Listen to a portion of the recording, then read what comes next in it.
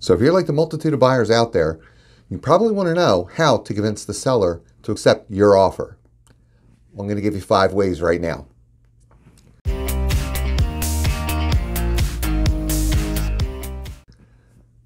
Hey, this is Bill Eaves, Associate Broker with RE/MAX and Bensalem, and I want to give you 5 ways that you can put your offer ahead of everybody else's.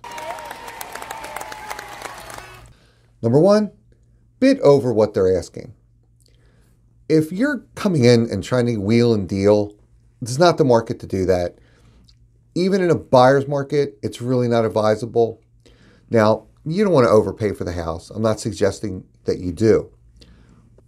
But I'm going to tell you, make the offer as high as you feel comfortable, and 1 penny more, you don't want the house because you're not going to get a second chance. This thing of, well, I'll come in low and then they'll go lower, and it's not happening. Especially in a seller's market, you got 1 shot. Put your best foot forward. Tip number 2, make your offer as clean as possible. Now, if you have to get a mortgage, you're going to have to get an appraisal. There's no way around it. But if you're paying cash, you really don't need an appraisal unless you absolutely insist on one.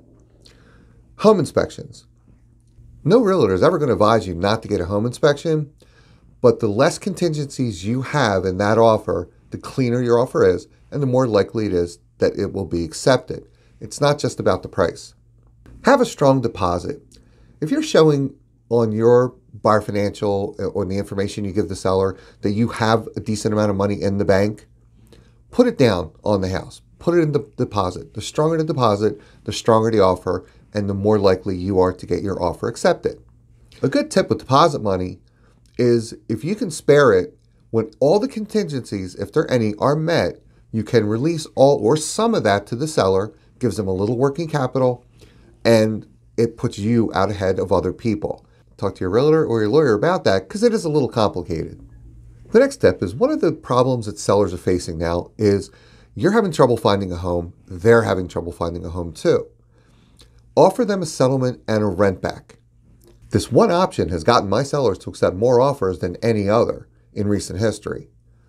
It gives them some breathing room to find a house of their own, which is one of their biggest concerns, probably a bigger concern than the amount of money they're getting because they need a place to go.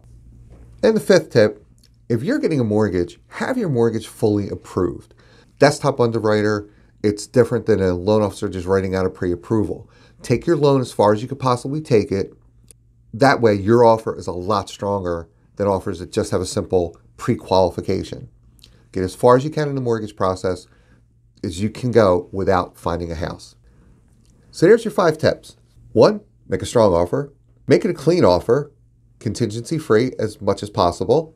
Have a strong deposit money and release some of that deposit money.